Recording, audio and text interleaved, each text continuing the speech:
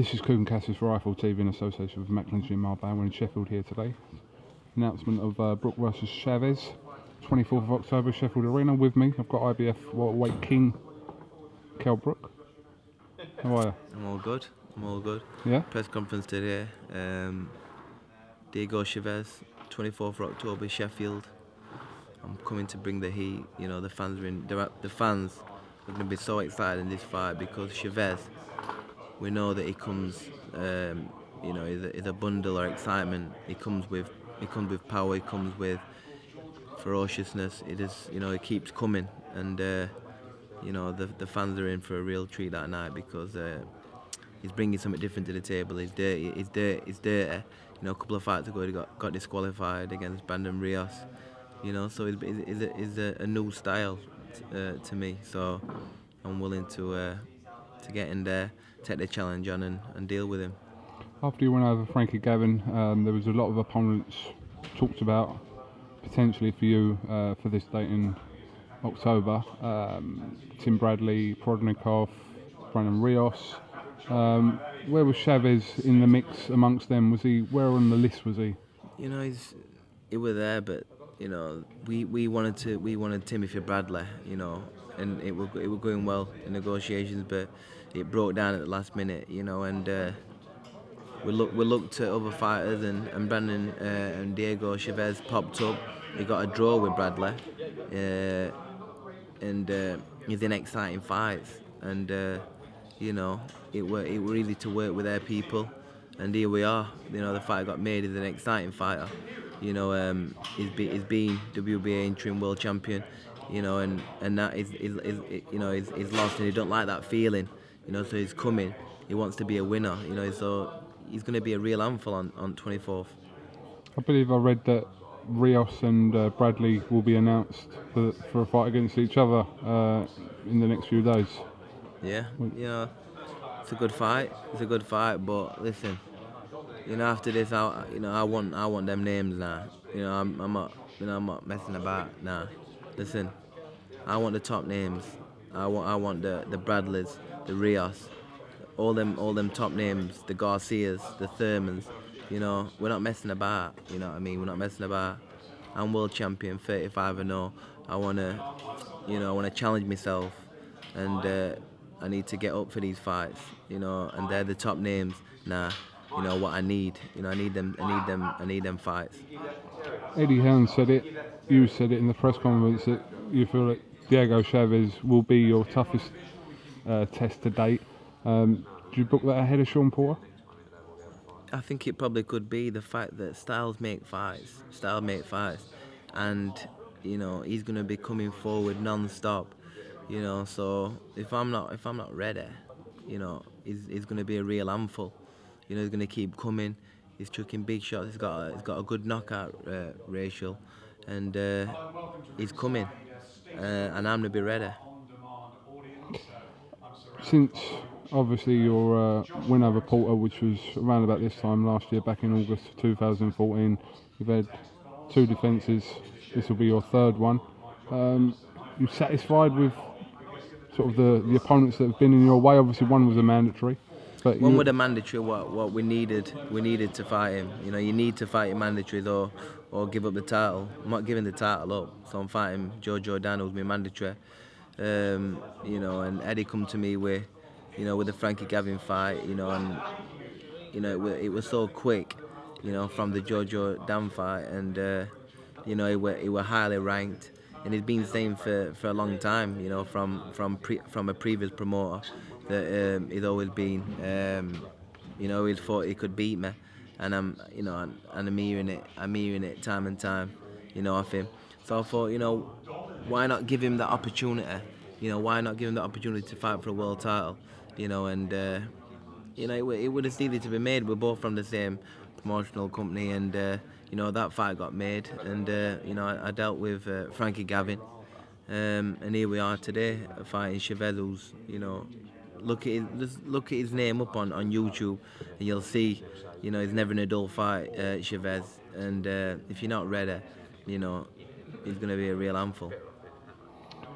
We know that your promoter Eddie Hearn met with Team Khan probably a couple of months ago, discuss whatever they discussed. Something for next year that this could still happen. Yeah, he's conning the fans if he done. You know, what other fight out there is there for him? You know, what other fight is there out there for him? You tell me. What other fight is there out there what's bigger than me? You tell me. Well, I suppose he's targeting the kind of names that you want to be fighting. I know, but what's a bigger fight than me and him? If he's saying that he wants a world title and stuff like that, you know, it's why not fight? Why not fight? Tell me. You know, it's like what's more exciting? Well, I want to see the fight, so I don't. I know. I don't know myself, but that's what I mean. You know. Don't get me wrong. He's a talented fighter. He's a good fighter. The fact is, you know, myself and my team know we're gonna beat him, yeah. But the public can't split us. You know, some saying him, some saying me. That's what's so exciting about the fight. That's what's so exciting about the fight. What other fight is there bigger than me and Khan out there? Khan, maybe Pacquiao, maybe. You know, he's been trying for a long time for the Mayweather. He never got the fight. There's no other fight out there for him what's as big. So, you know, why can't the British fans? You're from Britain, and I am. I've got a world title, what we can fight for. You know, a massive stage. Don't tell me that doesn't excite you. Come on, man. Do you believe this fight will happen next year? If it doesn't happen next year, it'll never happen. Never happen. He's been trying so hard to fight, Mayweather. You know, you could probably say that I've been, been shouting to fight him, but I'm just giving. You know, the fans weren't that interested in him fighting Mayweather. You know, but it's in demand that we fight. Me and Khan fight. You know, and I want to please the fans, so that's why when you ask me, I say I want it. Floyd Mayweather does make his apparent last appearance in the ring this week against Andre Berto. What did you make of that fight, Kel? You know, I'm not surprised. I'm not surprised when the fight got made at all. I think it's a smart move from Mayweather. You know, Berto's not looked, that fantastic in his last 4 or 5 fights. You know, he's been stopped by, Soto Carras, who's a gatekeeper. He got stopped. You know, Guerrero, Mayweather beat with ease, made a mess of Berto. You know, so, I think it's a smart move for Mayweather. Berto's a name that you've mentioned before yourself that you wouldn't have minded that fight either. Yeah, but I'm on about with a level of opposition and the names he's been in with Mayweather. He's fought everybody, and after him fighting Pacquiao, we'd probably want him to fight someone who's fighter of the month. To fight instead of someone like Berto. But with me, I've just become world champion, and I've not shared a ring with, the opponents Mayweather being in with. So, that's, that fight worked for an option with Berto. But that's where we are. I would have liked the call, being unbeaten, and holding the other world title. And I think that it would have, been a massive fight, and I would have definitely gone in there to do him in big time. Just one final question. Would you say that you would have deserved the Mayweather fight ahead of Amir Khan? I do. You know, being world champion, being unbeaten, and I've never been nearly beaten.